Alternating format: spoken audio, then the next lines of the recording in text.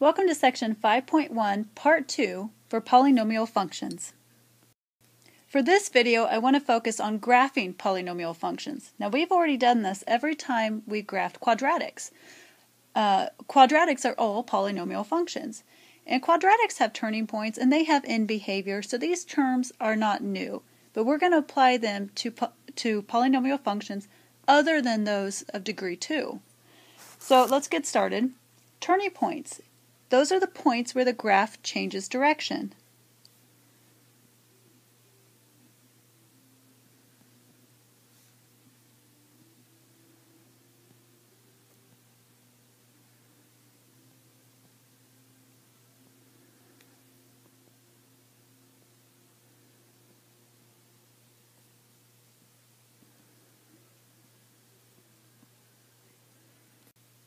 Now, end behavior is the direction of the graph at the left and the right ends.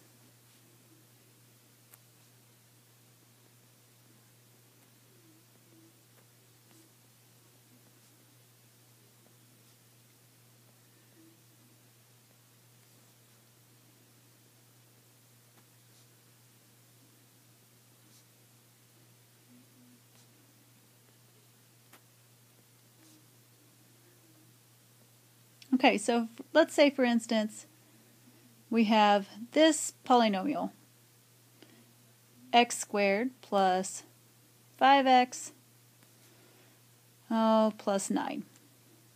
Okay, now this is going to start off as a review problem. Our a value is 1, b we know is 5, and c is 9. And if you remember, we said when a is 1, or whenever your leading coefficient, in this case it would be our a value, when that is positive, then our end behavior is going to be up, up. Or the concavity will be concave up. Whoops, let's erase that.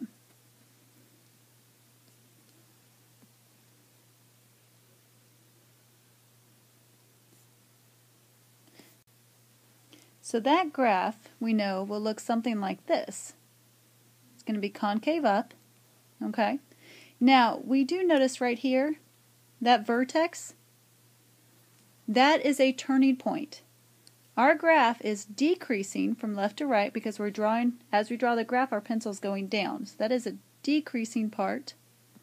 And then as soon as we hit that vertex, well, what happens? It goes back up. So then we say we're increasing on this side. So this vertex, that value right there, is a turning point. And in fact, all turning points are going to occur at minimums or maximums.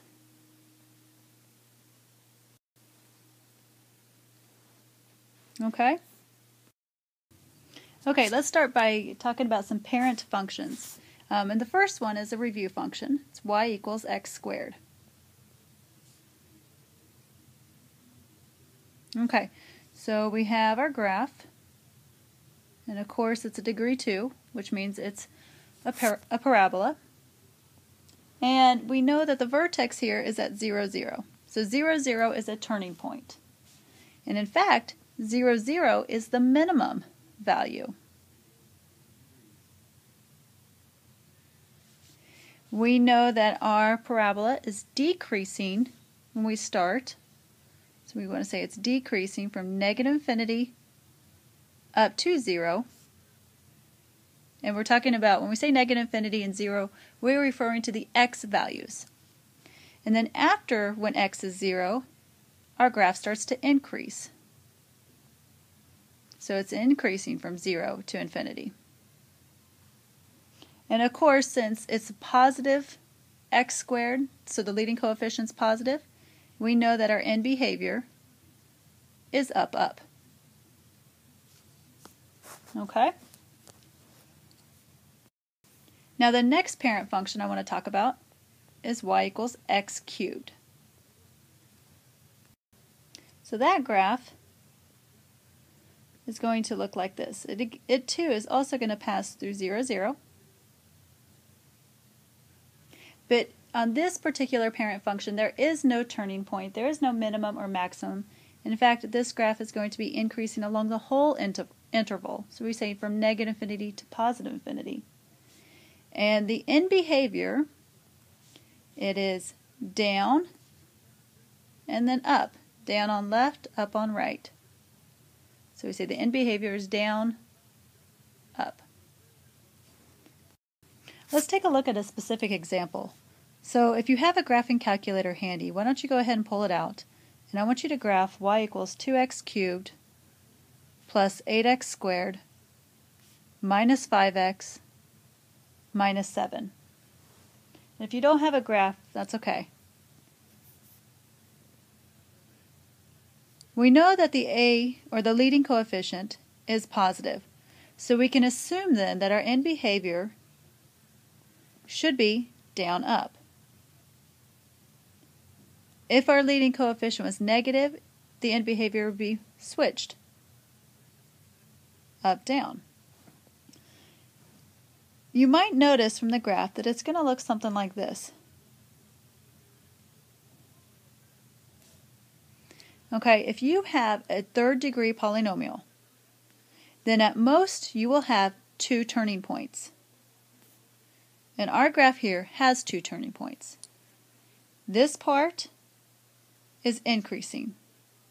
So we look to find where that turning point is, and that'll tell us from where it's increasing. So in this case it'd be negative infinity to whatever this x value is.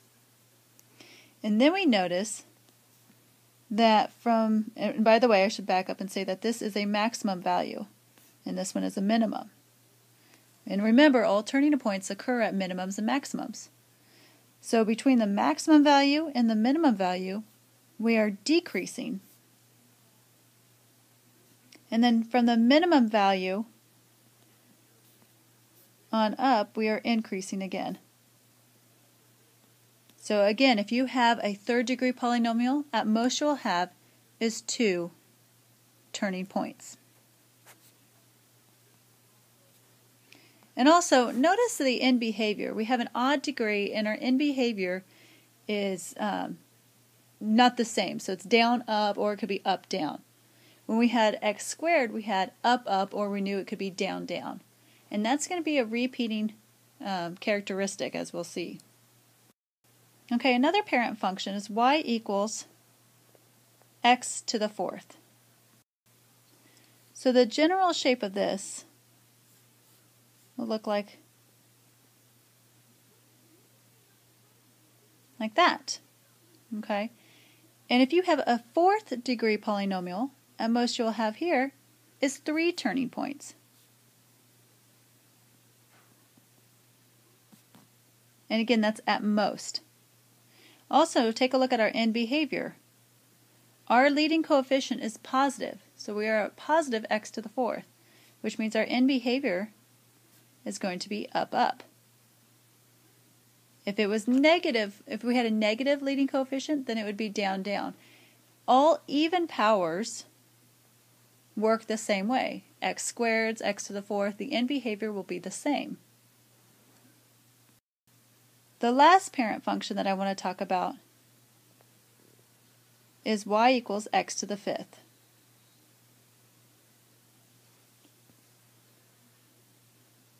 So that would look something like this. Could look something like this. And here you notice that we have 1, 2, 3, 4. At most, 4 turning points.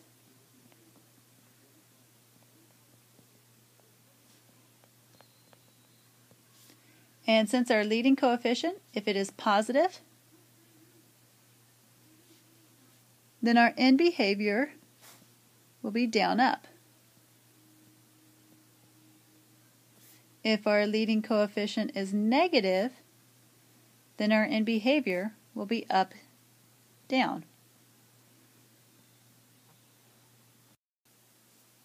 Okay, so we're going to start with example 3. We're going to graph this function and we're going to determine the turning points and the end behavior. So we notice that we have a degree 4. Alright, so if we have a degree 4, that means we should have at most 3 turning points.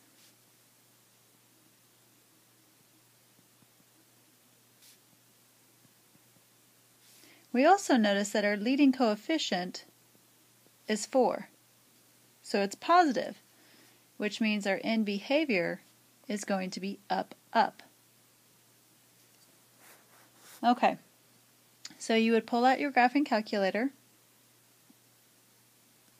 and I already have these for us.